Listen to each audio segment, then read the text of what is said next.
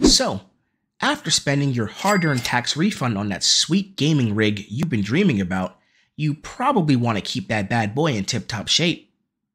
What is going on, guys? I am AJ, and today we're going to be covering 6 different tips to keep your PC in good shape. So, stick around and let's discuss this.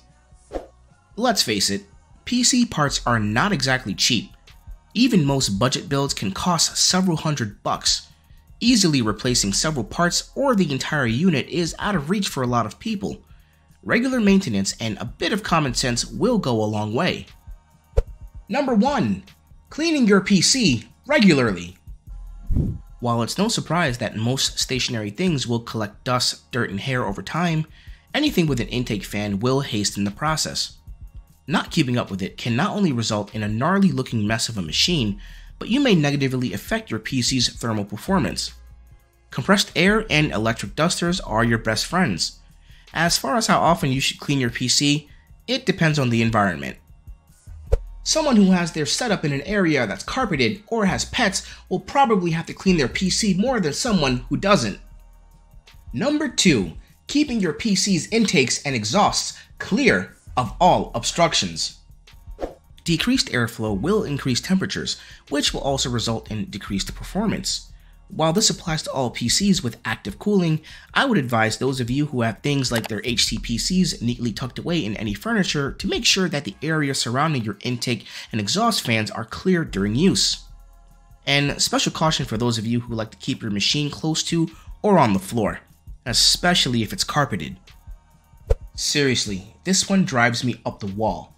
But if you don't have a choice, at least put something in between your PC and the floor so your power supply can breathe. Number 3. Monitoring your thermals. Obviously not with this is just a visual aid. Don't actually use this. As it is commonly known, too much heat is not a good thing. Not only will you lose performance due to thermal throttling, but components that run too hot too often will have a shorter lifespan. If, for example, your heatsink isn't making proper contact, or you have a defective fan on your GPU, keeping an eye on your temps will better alert you and allow the chance to rectify the issues in a prompt manner. Number 4. Investing in a UPS. I would show you mine, but it's way too big and heavy.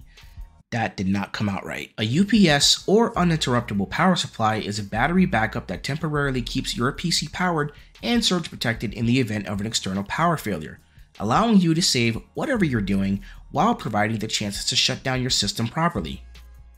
A sudden loss of power or a surge can cause damage to both hard drives and SSDs, resulting in data loss and corruption. Having a battery backup can help mitigate this issue and is well worth it in my opinion. Number 5. Packing your PC properly during transportation. Whether you're transporting your rig down the road or across the country, it is imperative that you use the right type and amount of packing material to ensure its integrity. Personally, I make sure to keep the box and packing foam that the case came in to house the whole unit. And while I remove and pack the GPU separately, I still use Instapak foam for the internals. For anything with tempered glass panels, I highly suggest using bubble wrap. I've seen people use things like towels and blankets to wrap up their PCs, and while it'll help in a pinch, if you have the means to do so, please use the proper materials. For those of you who have custom water cooling loops and are traveling long distances, I highly suggest draining your loop. If not, do your best to keep your system upright, as I'm sure I don't have to tell you what would happen if you don't. The last one on this list might seem insultingly obvious, but I have to mention it anyway, and that is number 6, keeping your setup clear of food and beverages. Despite this being common sense, I see the opposite more often than I'd like to admit. Look, I get it. It's easier having your plate and/or drink right on your desk, especially when all you want to do is kick back and game. But the instant your fingers decide to momentarily cease your grip on that cup of coffee, or if you suddenly lose all sense of spatial awareness and knock over your plate of food, all you'll be left with is a mess and a strong desire to question all your life decisions. Let me know which tips I forgot, and I'll see you guys in the comments.